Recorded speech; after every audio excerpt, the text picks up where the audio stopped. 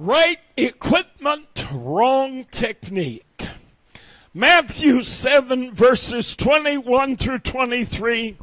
Reading today from the King James text.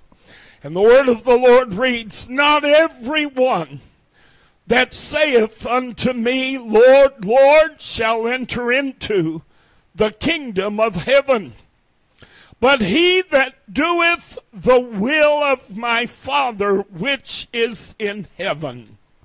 Many will say to me in that day, Lord, Lord, have we not prophesied in thy name, and in thy name have cast out devils, and in thy name done many wonderful works?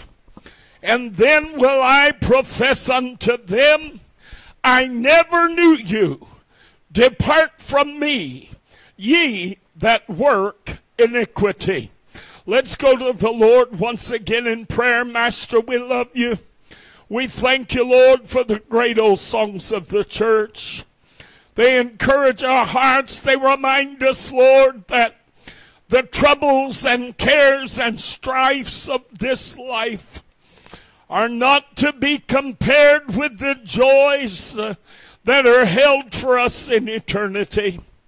For eye hath not seen, ear hath not heard, neither hath entered into the heart of men the things which God has prepared for them that love him. Master, today I need the anointing of the Holy Ghost. My body is frail. I'm racked with trouble from my many allergies, and I need the anointing, the touch from heaven, if I'm to deliver the word of God that you've given me for the church at this hour. Help me, Lord, to preach. I can't do it without you, never could. Have no intention of ever trying. Touch this body, touch this mind, touch my spirit. Help me to deliver a word, oh God, that the people of God will not simply hear with their ears, but they will hear with their heart. They'll receive into their spirit, that it might affect, challenge, and change in our lives for the better. Lord, that you might perfect us and improve us, that you might draw us closer into deeper fellowship and communion with you. We ask it all in the mighty, wonderful, saving name of Jesus Christ of Nazareth. Amen. Praise God and amen. Many believers think today they have it all together, and their walk with God is secure and sure. They have a certain amount of understanding that causes them to embrace the notion that all is well with their soul. Yet, the truth of the matter is this: they may have the right equipment, but they are employing the wrong techniques in using that equipment. I used as my sermon illustration today a photograph that I borrowed from online of a man on a Craftsman tractor, lawn tractor, and he's got what they call a lawn sweeper on the back of the tractor. You pull it behind your tractor, and there's a brush that rotates, and it pushes grass clippings and leaves and paper and anything that might be your lawn up into a large catcher area. I own one of those. Every time I mow my lawn, I go over the lawn first. The front lawn at our new house is pretty good size. And I go over the whole front lawn, and then afterwards I go to the garage. I put my grass catcher on there, and then I go over the lawn again. But with the grass catcher, you can move faster, because the faster that the brush is rotating, the more effective it is in pushing leaves and grass clippings and paper and whatever else, trash, up into the basket. Well, I recently mowed my lawn with my lawn tractor. After mowing the entire front yard, I then did as I always do, and I went to the garage and attached my grass sweeper attachment, and I began to drive across the lawn at a pretty good clip, you know, back and forth in methodical, uniform fashion. My intent, of course, was to pick up all the grass clippings that my mowing the yard had created. Well, after about 20 minutes or so, I finally realized that I didn't seem to be picking anything up. I'm looking, I said, now wait a minute, I've been over that area over there several times. Why in the world are those clippings still up on the lawn there? I looked back at my attachment on the back of my tractor, and I found that the collection basket was in the up position. That's the position you bring it to when you're trying to empty the clippings from the basket.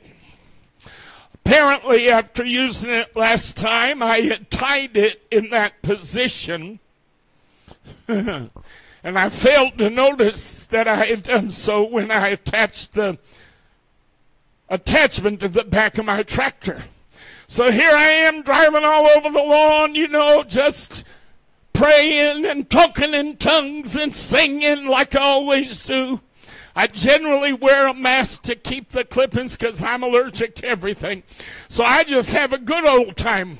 And I must have looked like some kind of an idiot going over my lawn with my tractor and the basket being tied upward where it wasn't down to collect the clippings. So I had to stop my mower and get off for a minute and untie it and put the basket down. Then I had to go back and redo all the areas that I'd spent 20 minutes riding over. I must have been quite the comical sight. Well, I'm here to tell you today, so it is with many professed Christians. They're working themselves to death, doing all they believe to be right and worthy of the Lord's attention and reward, only to one day be scheduled to find out that while they had the right equipment, they were using it all wrong. You hear what I'm telling you now? Like water, it requires bringing together two elements to create truth. Water is comprised of both hydrogen and oxygen. Truth also exists when two primary ingredients are brought together. Those ingredients are the Word of God and the Spirit of God. The word of the Lord tells us today in John 17:17, Jesus was praying and he said these words, "Sanctify them through thy truth. Thy word is truth." In 1 John 5:6, the Apostle John writes concerning Jesus, "This is he that came by water and blood, even Jesus Christ, not by water only, but by water and blood. And it is the Spirit that beareth witness, because the Spirit is truth." So in John 17:17, the Lord says, "Thy word is truth." In 1 John 5:6, John writes, "Because the Spirit is truth." Well, which is it? Well, it's simple. They're both right. Both statements are right.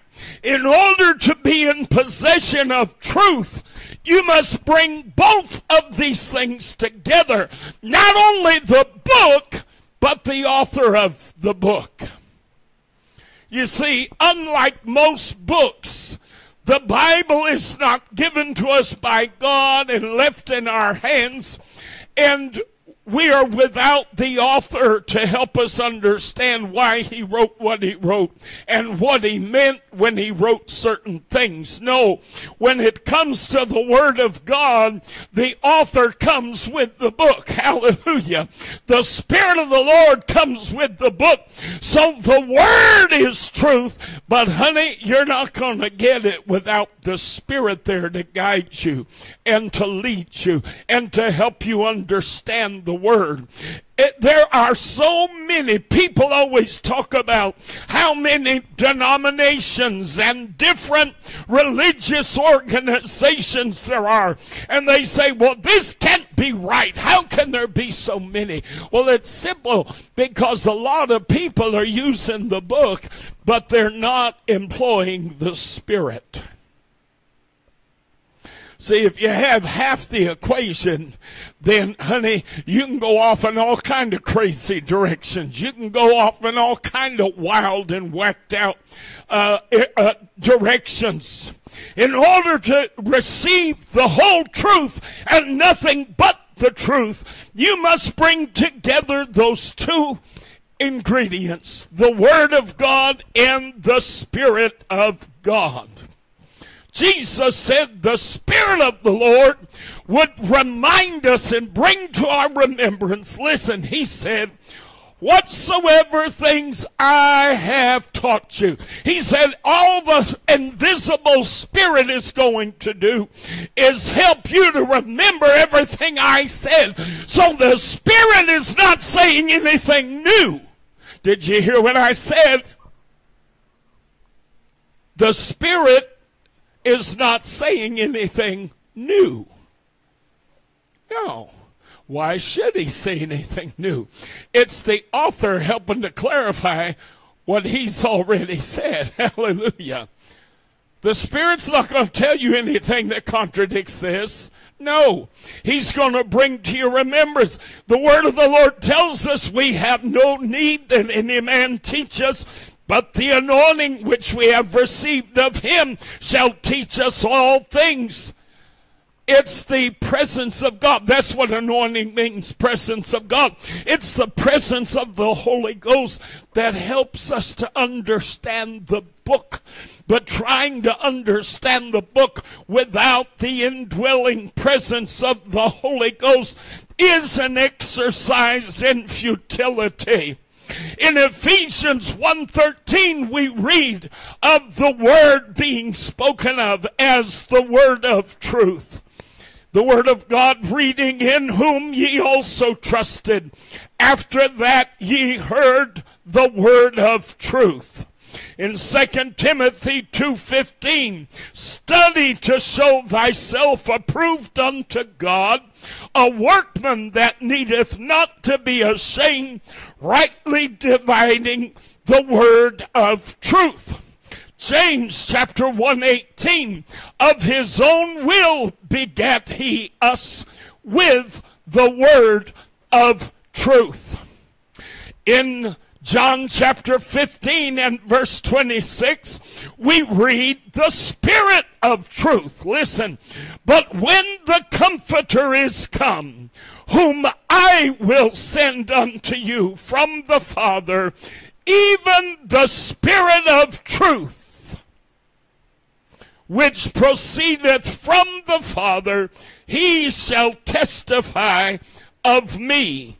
In John 16 and verse 13, howbeit when he, the Spirit of truth, is come, he will guide you into all truth, for he shall not speak of himself, literally meaning he will not speak for himself, but whatsoever he shall hear, that shall he speak. He will show you things to come. In 1 John 4 and 6, we are of God. He that knoweth God heareth us. He that is not of God heareth not us. Hereby know we the spirit of truth and the spirit of error. Some people erroneously believe or claim that they get the same or at least an equal benefit from doing things their own way as they would from doing it the way the Lord would have it done. For instance, I know people, I've done it myself. I don't want to stand around at the washing machine. Back in the day, if you were going to add fabric softener, you had to wait until the rinse cycle, and then you had to run down to the washing machine and add the fabric softener. You remember? Some of you that are old enough to remember this. A lot of you, Amy, you're too young for this, honey. All the washing machines you've ever dealt with probably had the little fabric softener dish where you put the fabric softener in and it automatically adds it during the rinse cycle.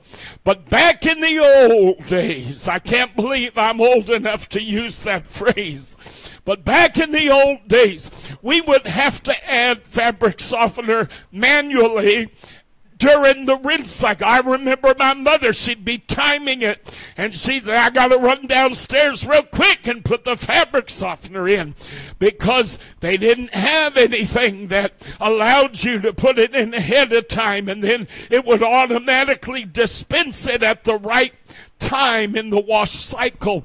But I know a lot of people who decided it was too much work to run downstairs or to run across the house and add that fabric softener during the rinse cycle. So they said, I'll just add it at the beginning. I'll just add it when I add the soap.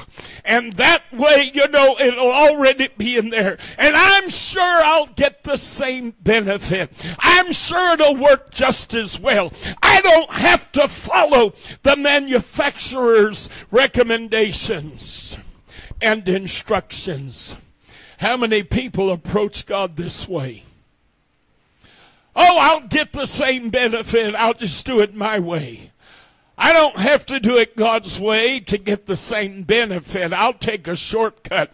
I'll add the fabric softener at the start, and I'm sure it'll come out just as good. Of course, forget the fact that the soap winds up washing half the fabric softener out of the fabric, and it's not there to do what it's meant to do. Forget all that. No, when we're so lazy, when we decide we don't want to put forth the effort to do it the way that the manufacturer tells us to do it. But why do they tell us to do it the way they tell us to do it? Well, because they've run all kinds of tests. They've done all kinds of experiments, and they determined that that's how it works best. And they want their product to work the best, because the best, if it works the best, then the customer's likely to come back and want to buy it over and over again. If you add it at the beginning of the wash cycle and it all washes out of the fabric and the soap kind of counteracts it and everything, you may decide, I'm just wasting my money. Why am I even bothering with this fabric softener? It's really not doing a whole lot of nothing. Am I telling the truth? A lot of people give up on God because they don't follow the directions. They say they want the truth. Jesus said, I am the way, the truth, and the life. Guess what, honey? He is the word of truth. And the word was made flesh and dwelt among us. Hallelujah. He is the spirit of truth. I will not leave you comfortless. I will come to you. Oh, hallelujah. He is both the word and the spirit. If you want the truth, you gotta have both. And the end product is Jesus. This book will bring you to Jesus. The Spirit will bring you to Jesus. Oh, hallelujah. Oh, my God, have mercy. So many people want to take shortcuts. They don't want to do it as God has prescribed, and they think they're going to get the same benefit and the same results. But just because it's easier for you to just add fabric softener at the start, it does not mean that most of that softener won't be washed out during the wash cycle, and it'll never have an opportunity to perform its duty on your laundry as it could have had you added it when you were directed by the manufacturer. Many today feign an interest. Feign an interest. In other words, they fake it. They act interested in being led by the Holy Ghost through the pages of God's Word. I love watching preachers on television sometimes from various denominations that deny so many biblical doctrines and so many biblical truths. And yet at the start of their sermon, they'll pray, "Oh, Lord, let your Spirit guide us through your Word." You don't really want that, because if that really happened, you'd be led somewhere you don't want to go. Folks, if you think everything comes off people's lips as sincere, there's something wrong with you. Talk is cheap. My Lord, are you hearing me today? Talk is cheap. Not everybody says, "Lord, lead me, guide me, help me to understand your word." Not everybody that says that means that. The problem with dealing with God is our God today knows the heart of man. So your words do not move him, but your heart does. And while many feign an interest in being led by the Holy Ghost through the Word of God, they'll say in prayer that they desire the Spirit of God to reveal truth to them, but God knows their hearts.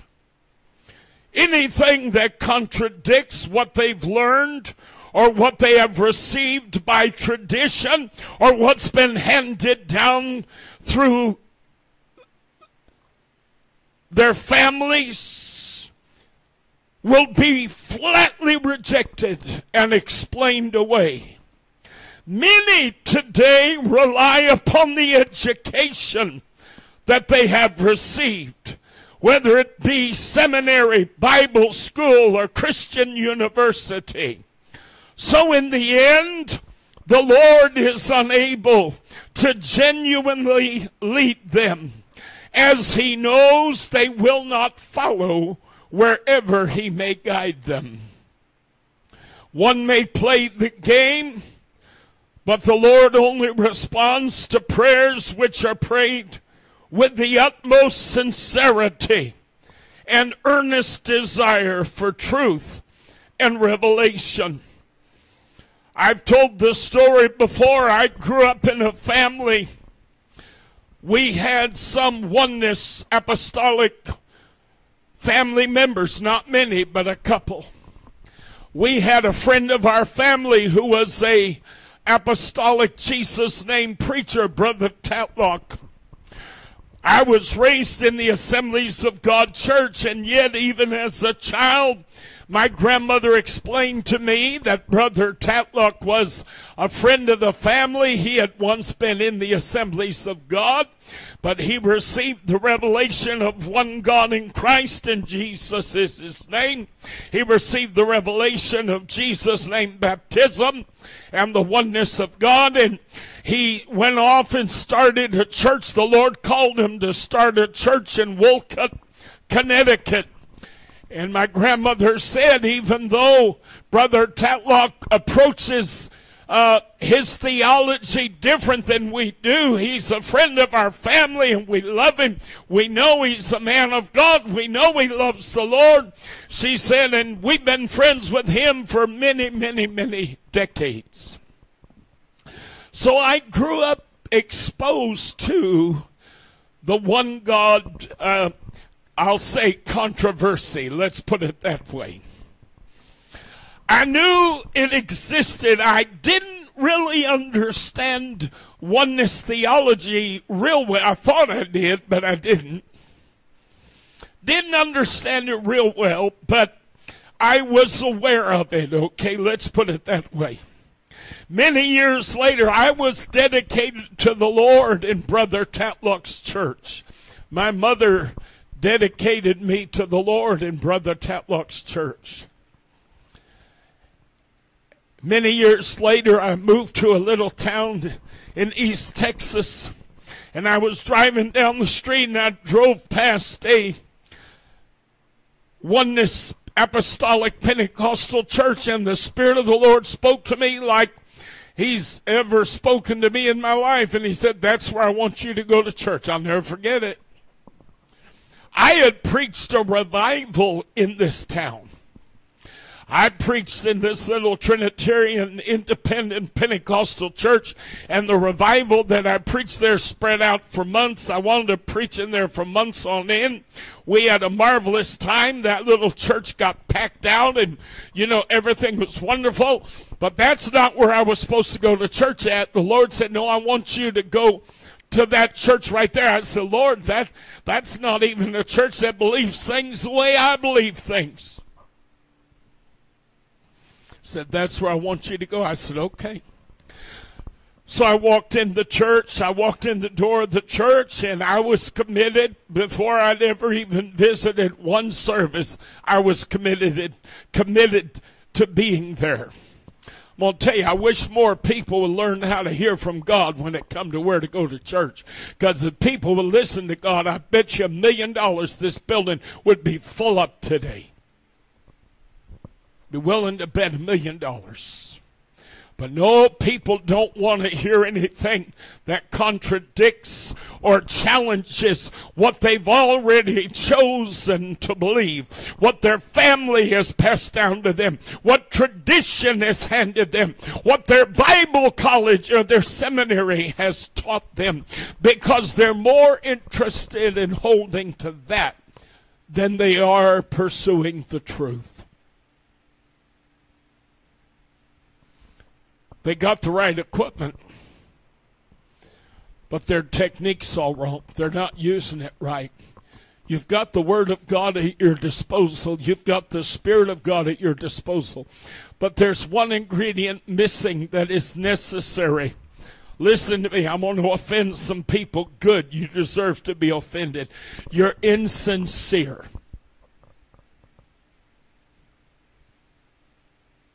You say you want the truth, but the truth scares you to death.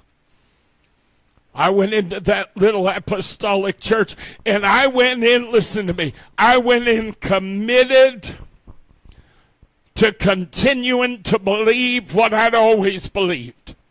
I was absolutely certain that I would have no problem clinging to everything I'd ever believed in that church. I had no problem. And guess what? The pastor, if I can say it this way, I loved him. I had a lot of respect for him. He was a good preacher in many regards. He never, ever, ever, ever, ever, ever, ever one time preached on the oneness of God. Not one time. Never heard him teach on it. Never heard him talk about it. The oneness was simply accepted in that church as a given, And he never expounded on it. Well, I used to try to debate with him. Sometimes I'd get to talking to him, and I'd try to rope him into a Trinity versus the oneness debate. What about this? What about that? And Brother Davis would look at me and say, oh, no, brother, I'm not going to debate with you. He said, you'll get it. One of these days, you'll get it. And he never taught on it. He never preached on it. He never talked about it. He said, one of these days, you'll get it. One service. Uh-oh, our electric's starting to blink a little bit. One service, I went home from church, and I don't know why.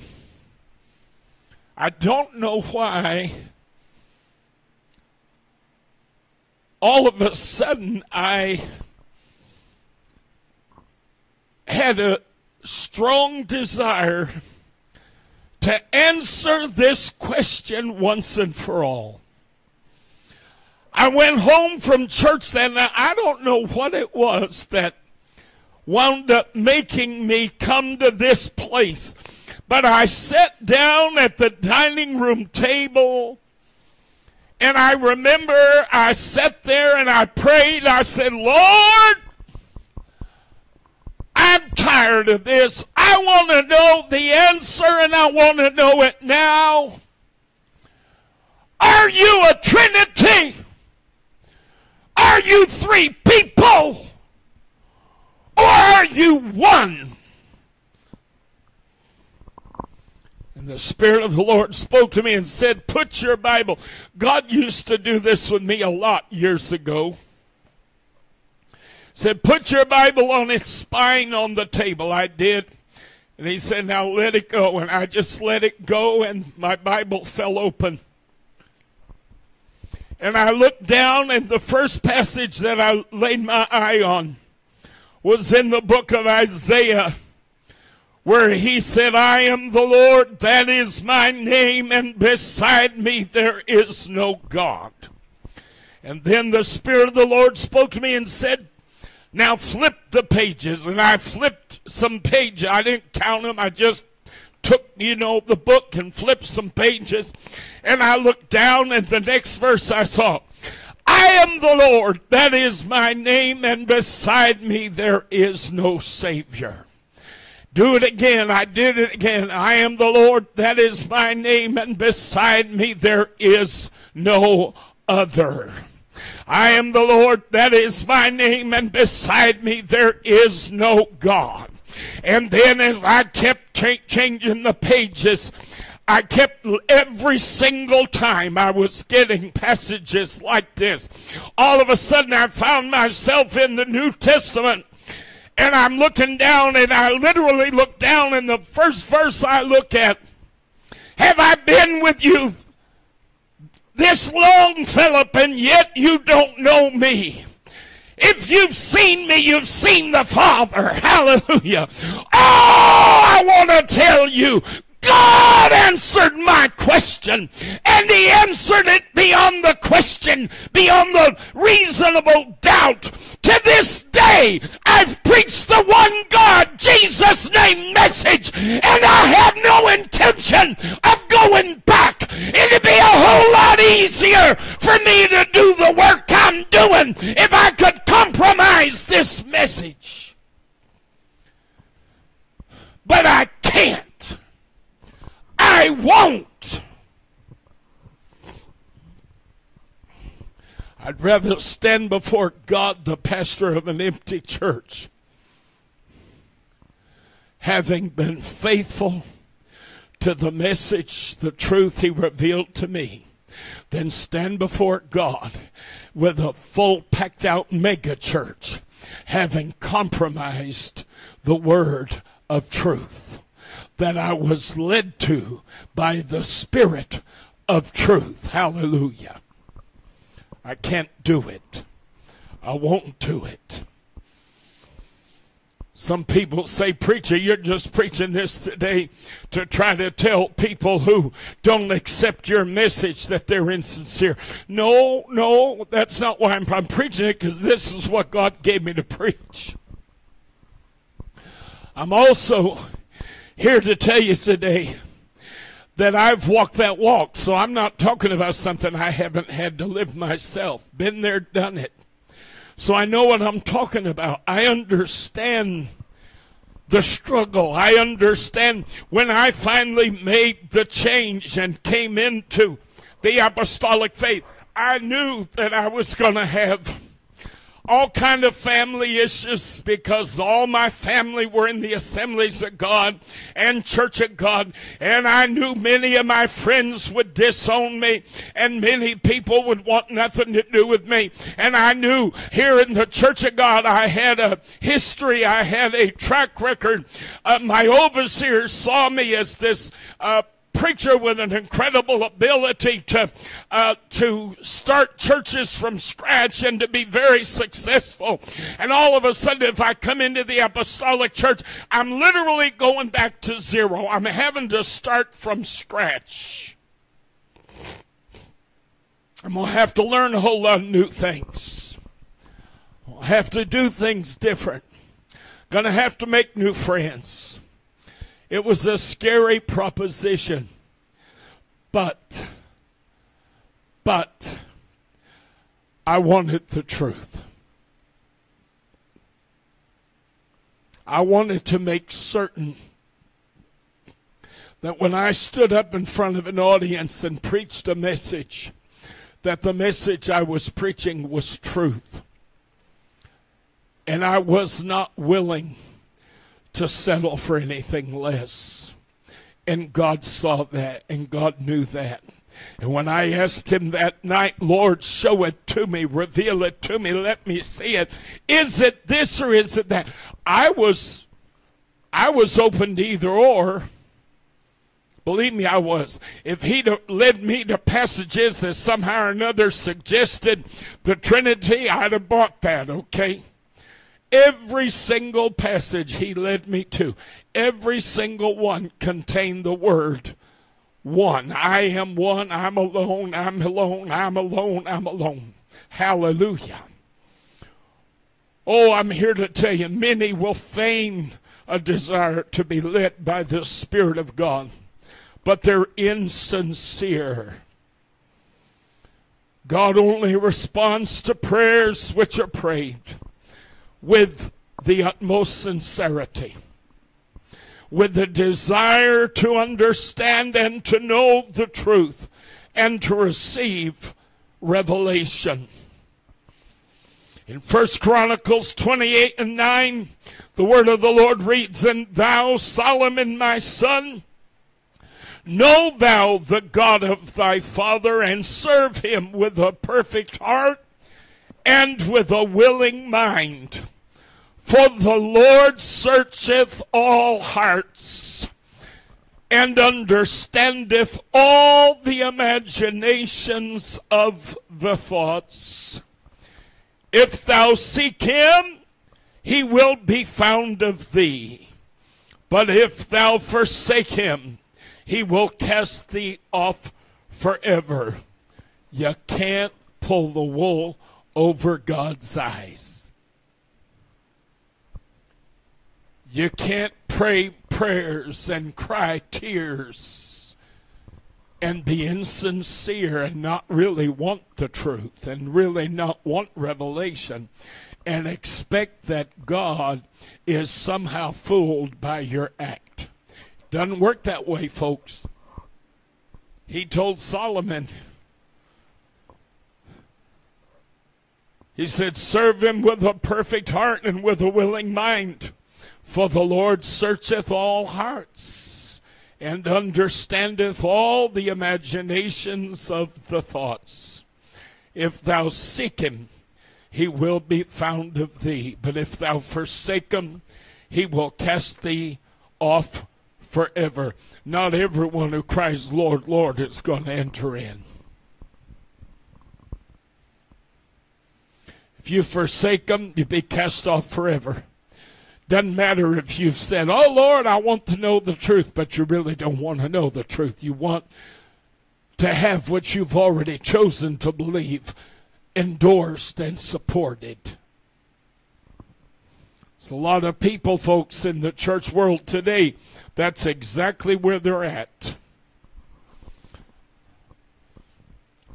1 Samuel 16:7, but the Lord said unto Samuel, Samuel stood in the house of Jesse and was looking at the sons of Jesse, waiting for the Lord to confirm which of those sons was to be the next king over Israel in the place of Saul. And the Lord said unto Samuel, look not on his countenance or on the height of his stature, because I have refused him. For the Lord seeth not as man seeth, for man looketh on the outward appearance, but the Lord looketh on the heart. Too many people in churches say they got the right equipment, but the wrong technique. All the Spirit's there, all the words there, but the sincerity is not. They're committed to their education. They're committed to their families. They're committed to their traditions. Do you hear what I'm telling you now? But you've got to be committed to the truth. In Jeremiah 29:13, the word of the Lord reads, "And ye shall seek me and find me, when ye shall search for me with all your heart." So the Lord makes it clear. You're not going to find him when you're putting in half an effort. You've got to be seeking him sincerely. You've got to be seeking him wholly. In Luke 11:9 and 10, "And I say unto you, ask, and it shall be given you. Seek, and ye shall find. Knock, and it shall be opened unto you. For every one that asketh receiveth, and he that seeketh findeth, and to him that knocketh it shall be opened." The Lord has promised that if we desire revelation and understanding, he is only too happy to give it to us.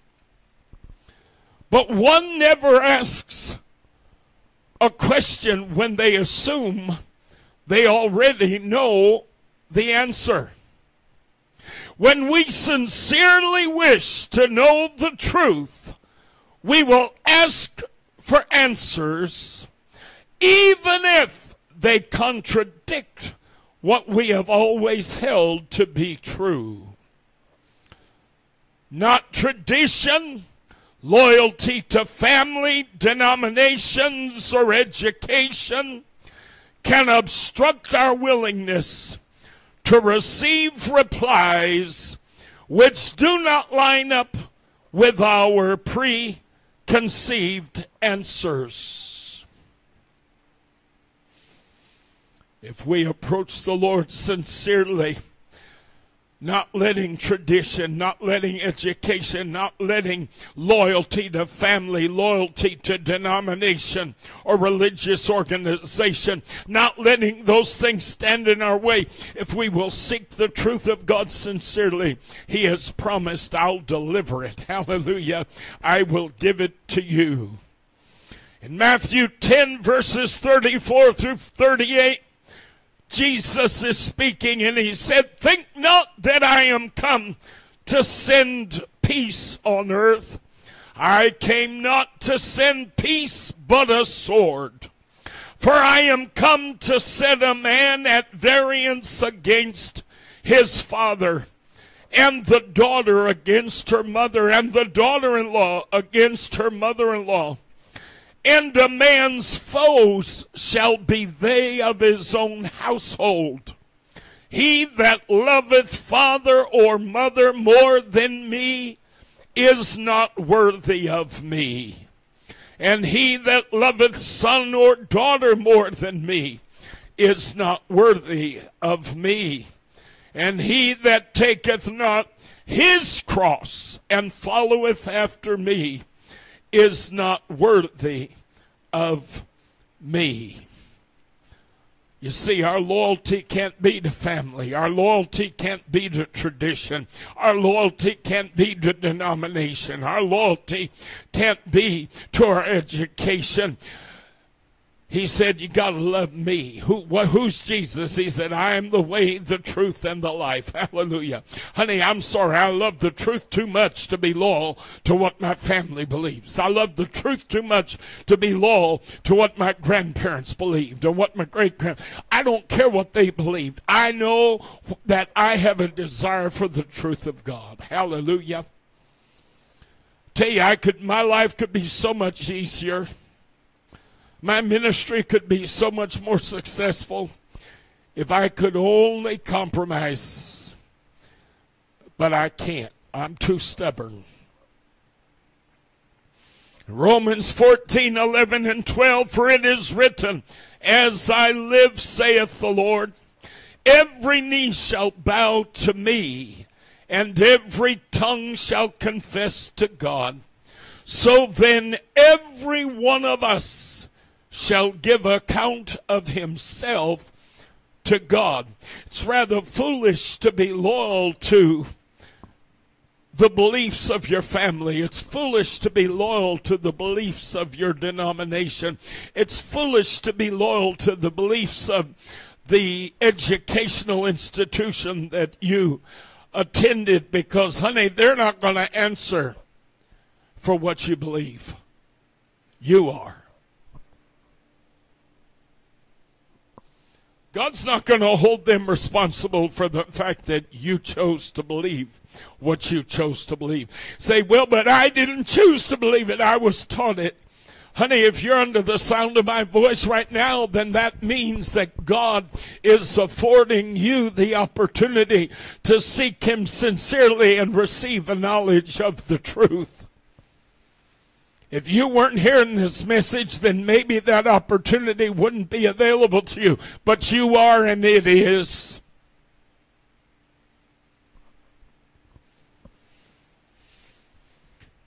You're going to give account of yourself. You'll answer for no one else, and no one else will answer for you. Every person I love people who attend Bible colleges and universities and seminaries. I love people who feel so confident in their theological educations. They always make me laugh. Who picked your university? Who picked your Bible college? Who picked your seminary? You did. Why did you pick it? Well, because it's run by the denomination that I'm a part of. Yeah, because the guy who attends First Church of God doesn't wind up going to Brigham Young, does he? The guy from the Mormon church down the street doesn't go to an Assemblies of God Bible college, does he? The fellow who grew up at First Baptist isn't likely to go to Oral Roberts University. No, you pick a university based on what they teach. Hello now. Oh, you want to get somewhere where they're going to teach you exactly what you think you already know. But they're going to help you to understand what you think you already know better. There's absolutely no desire for truth in there anywhere. Truth is not a high priority. No, you're committed to your tradition. You're committed to your denomination. You're committed to what you already know. I'll never forget when I was a kid and the Lord told me, he said, you will never attend a Bible college. I said, Lord, I want to go to Bible college. I want to go to seminary. I was about 12, maybe 14 years of age when the Spirit of the Lord, one day I remember it as vividly as if it were yesterday. I was in the downstairs bedroom at my parents' house in Connecticut, and the Spirit of the Lord spoke to me and said, do you know what you're going to preach? Never forget it. And I said, well, yes, Lord, of course I know what I'm going to preach. I was born and raised in the Assemblies of God. I know exactly what I'm going to preach. I was just a teenager. And the Holy Ghost spoke back to me and said, no, you don't. At the time, Tommy, I had no clue what God was saying to me. I had no clue what he was saying. I remember that rattled my cage, and I thought, what does God mean by that? I don't understand what he means by that. No, I don't know what I'm going to preach. But he knew that one day I was going to get hungry enough for the truth, and I was going to ask the question in sincerity, and he was going to show me the answer, and my message was going to become drastically different than the message that I thought I'd be preaching. See, I always pictured myself as a kid, a married man with children, pastoring First Assembly of God up here in this town or in that town. I had it all plotted out. I had my future all designed in my mind. But it's amazing the paths that God will lead us down. James chapter 4:17 issues this important warning. Therefore, to him that knoweth to do good and doeth it not, to him it is sin. When you know the right way to go, when you know the right direction and you choose not to go that way, when you purposely choose to do different than that which you know to be right, it is sin. Oh my goodness. That's why I can't water my message down. That's why I can't compromise. No, because the minute I did, I'd miss heaven. You don't play with God. You don't play games with God. Lastly, today, Proverbs 23:23. Buy the truth and sell it not. Also wisdom and instruction and understanding. Buy the truth and sell it not. Hallelujah. In other words, once you get hold of it, keep it. Don't let it go. Don't let loose of it for anything. Not every one that saith unto me, the Lord said in Matthew 7:21-23.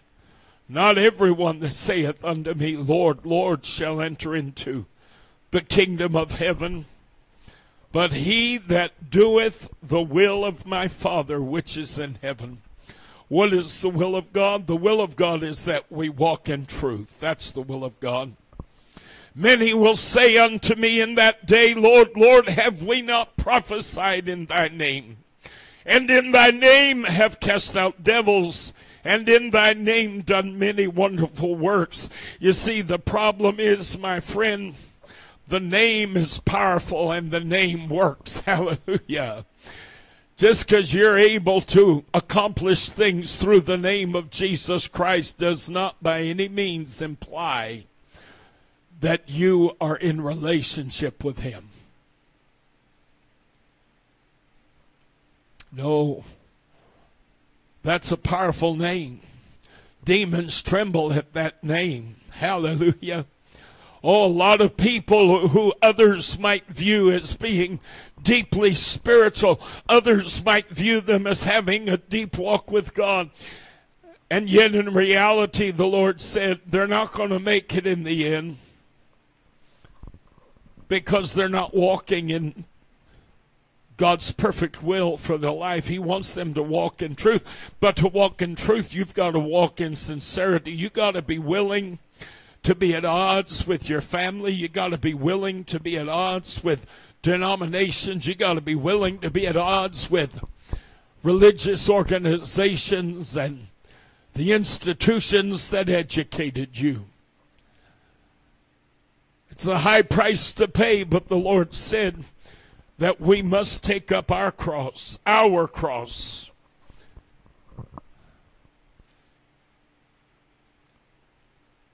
He said, I'll declare unto them, I never knew you. Depart from me, ye that work iniquity. To him that knoweth to do good and doeth it not, to him it is sin. Oh, children, I want to tell you today,